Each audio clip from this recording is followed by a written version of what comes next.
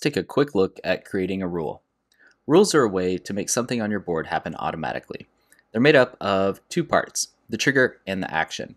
The trigger is something that happens on your board.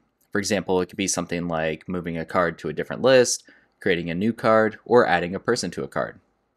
In this case, our trigger will be every time a new card is added to the board by anyone. From there, you can select actions. This is what you want to have happen as a result of the trigger. These can be things like moving the card to the top of a list, adding a label, or adding a due date. You can have multiple actions as a result of a single trigger. For this rule, let's automatically join the card and move it to the top of the to-do list. And we'll save it. And our trigger was when a new card was added to the board by anyone, so we'll add a new card, and I automatically join it, and it's moved to the top of the to-do list.